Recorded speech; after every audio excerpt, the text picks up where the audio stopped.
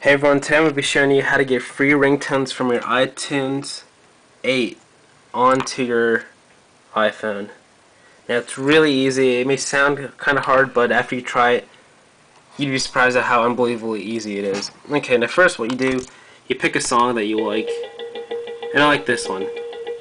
So next step is, you click on Get Info,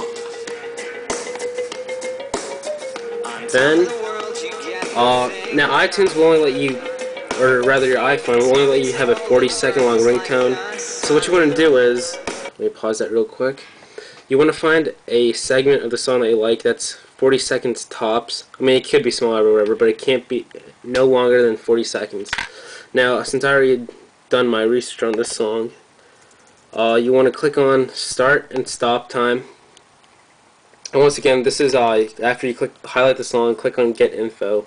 And I want to start the song at 30 seconds into it, and I want to end it, my ringtone, at 1 minute and 10 seconds into it. Then you click OK. And then if you click on the song to play it again, it should start right where you put those numbers in. Okay, let me pause that. Then what you do is you go to Advanced, click on Create AAC version, and then it should create it really quick, and it should be actually right there. As you can see, there's two, and then the other one is actually perfectly at 40 seconds. So what you do is then you drag this to your desktop, and here's an easy way to do that. Let me just shrink the screen a little bit. Yeah. Okay, you drag the copy you just made. Let me try to get in so you can see it, to your desktop.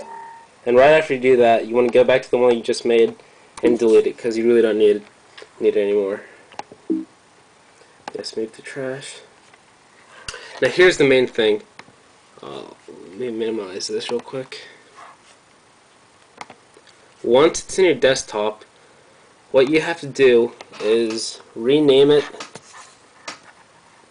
Let me see if I can get it focused, so that the final letter, instead of being an A, is an R, a lowercase r.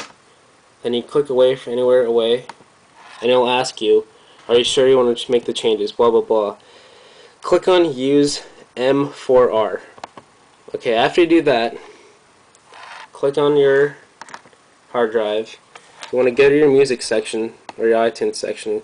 Click on iTunes Music, and look for ringtones. There it is. And then what you want to do is just drag this, your song you just created, to your ringtones. And then open back up iTunes. Now I've used iTunes 8, and it should work with iTunes 8 or any other previous ones, but here's just the one I'm using.